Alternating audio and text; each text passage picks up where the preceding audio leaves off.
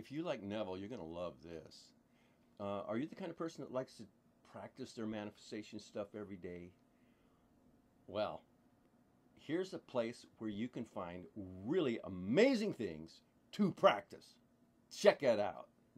This is Bible decoding Neville Goddard style. Watch this. Could you pick like the fourth book? I don't care which one that is. I don't know. But the fourth book, second chapter of the fourth book. Could you come up with a Neville Goddard style teaching for me, please? Here, check it out. Check this out. You're going to love it. This is going to be something you can learn or practice today if you're into manifestation practice. The fourth book of the New Testament is the Gospel of John. Oh, We'll look at the second chapter of John and find a passage to decode in the Neville Goddard style. okay. First, we have John 2, 1-11, King James Version. Original Bible quote. Okay. And the third day there was a marriage in Cana of Galilee, and the mother of Jesus was there. And both Jesus was called and his disciples to the marriage. And when they wanted wine, the mother of Jesus saith unto him, They have no wine. Jesus saith unto her, Woman, what have I to do with thee? Mine hour is not yet come. His mother saith unto the servants, Whatsoever he saith unto you, do it. And there were set there 6 water pots of stone, after the manner of the purifying of the Jews, containing 2 or 3 firkins apiece. Jesus saith unto them, Fill the water pots with water. And they filled them up to the brim. And he saith unto them, Draw out now and bear unto the governor of the feast. And they bare it. When the ruler of the feast had tasted the water that was made wine, and knew not whence it was, but the servants which drew the water knew, the governor of the feast called the bridegroom, and saith unto him, Every man at the beginning doth set forth good wine, and when men have well drunk, then that which is worse. But thou hast kept good wine until now. This beginning of miracles did Jesus in Cana of Galilee, and manifested forth his glory, and his disciples believed on him. I wouldn't know what that means. Decoded in prose in first-person perspective. But watch this. The God I Am tells me, I have the power to transform the ordinary into the extraordinary. When I act with faith and follow the guidance of my awakened imagination, even the simplest elements in my life can be transformed into something miraculous and abundant. Commentary. This passage is a powerful metaphor for the transformative power of the awakened imagination, symbolized by Jesus turning water into wine. The marriage at Cana represents the union of my desires with the creative power of the God I Am. The water pots, filled with ordinary water, symbolize the raw material of my daily experiences, simple, unremarkable, and waiting for transformation. When I apply my faith in the power of my awakened imagination, these ordinary elements of my life are transformed into something far more valuable and desirable, just as water is turned into wine. This miracle illustrates the principle that what I focus on and believe in, even if it seems ordinary or mundane, can be elevated into a higher state of being through the creative power of my imagination. The message here is that I should trust in the process of creation within me.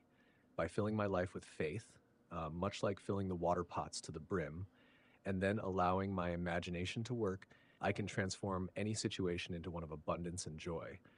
The good wine that comes at the end signifies the best results that manifest when I fully trust and engage with the God I Am. This passage encourages me to see beyond the ordinary and to realize that with faith and imagination, I have the power to create miracles in my life. Wow. Okay. Thank you very much. In this context, the God I Am, what does that mean? See, what we're going to do now is dive a little bit deeper in this particular teaching. Okay. I'll show you how to do this too if you want to learn how to do this, and how to get ChatGPT to do this for you. It's just text prompting and some stuff. I can teach you how it works. In the context of the Neville Goddard style interpretation, the God I Am represents the realization and acknowledgement that the divine presence, power, and creative force traditionally associated with God is not something external or separate from you, but is actually within you and is you. Here's a breakdown of what the God I Am means in this context. 1. Divine identity. I am is a declaration of existence and being. When you say I am, you are affirming your own existence. In this interpretation, you are recognizing that this simple declaration is actually an acknowledgement of your true divine nature. The God I am means that you are identifying yourself with the divine power that creates and sustains the universe. Number 2, creative power. The God I am refers to the understanding that you, as an individual, possess the same creative power that is often attributed to God. Your thoughts, beliefs, and imagination have the power to shape your reality. By understanding and embracing this power, you can consciously create the life you desire. 3, inner divinity. This phrase suggests that the essence of God is within you and that your true identity is divine. When you recognize the God I am, you are connecting with the idea that the divine presence resides within your consciousness. It's not about worshiping an external deity, but about realizing your own divinity. Number 4, unity with the divine. In saying the God I am, you are affirming your unity with the divine. There is no separation between you and God. Instead, you are an expression of God's power, consciousness, and creativity.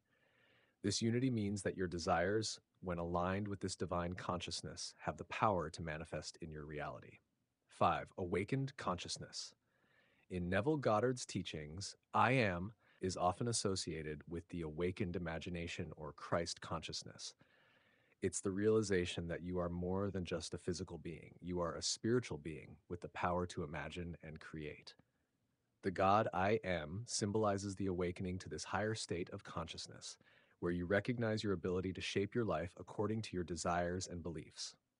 In summary, the God I am is an affirmation of your own divine nature and creative power. It's a way of understanding that you are not separate from the divine, but rather you are a manifestation of it, with the ability to create your reality through your thoughts, beliefs, and imagination.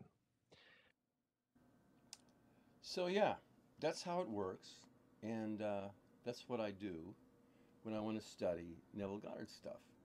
And it's so fascinating and interesting. You really don't know what you're going to get next.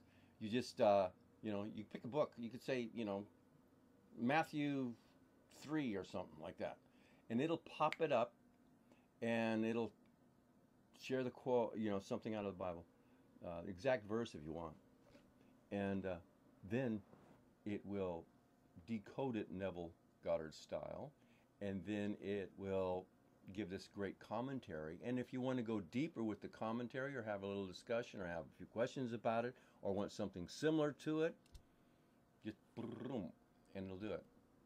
So it's a little thing I've been working on for several weeks, tweaking and fine-tuning so it can do this smoothly and effortlessly. And it's working really, really well. I'm learning things. Sometimes I need to focus on this regarding manifestation, sometimes on that. And it's like daily I'm able to, with interest, I'm motivated. I have hope that, and I'm getting results too, amazing results. But it's a process. But it's really working for me, and anybody that loves Neville Goddard style manifestation stuff is absolutely going to love this, because I designed it based on the teachings of Neville Goddard. All right, and so wise guy over here can think like Neville.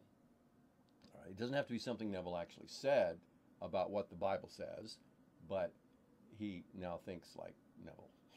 Isn't that cool? All right.